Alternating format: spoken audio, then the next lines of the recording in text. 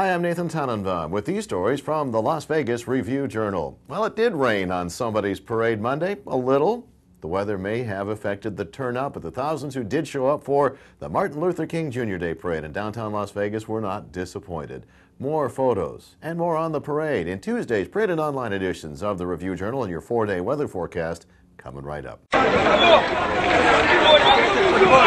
Tuesday marks a week since the devastating earthquake in Haiti, and the southern Nevada Haitian community continues doing what it can to help the folks back home. The RJ's Christy Jordan reports Tuesday on Monday's 12-hour donation drive at a Las Vegas church. Well, it's a classic case of win-win-win at the Clark County School District's new Sunrise Mountain High School. Education writer Jim Haug has the story of how an art teacher's dissatisfaction with litter on campus has turned into a recycling program and a learning opportunity.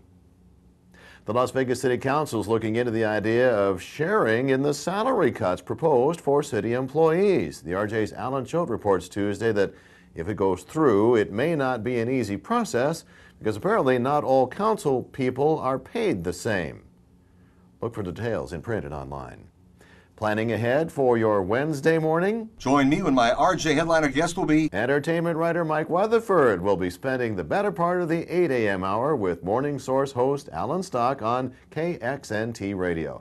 You know, Mike's got the inside scoop not only on strip headliners, but lots more, and he'll be taking your calls. It's Wednesday between 8 a.m. and 9 a.m.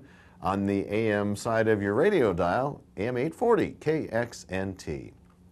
A kitty cat hotel for putty tats who have seen better days.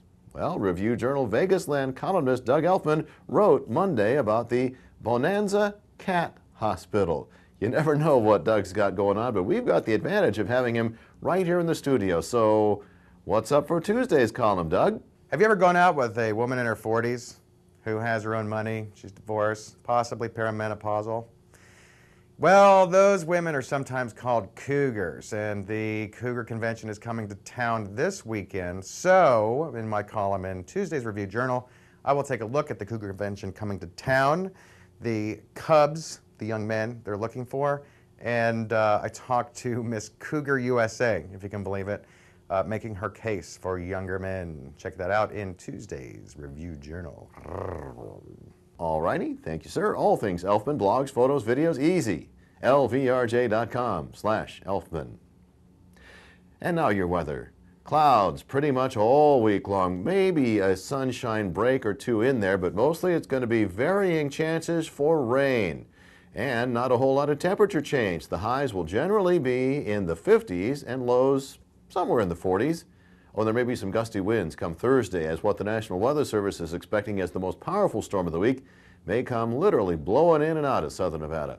For breaking news 24/7, you're at the right spot, ReviewJournal.com.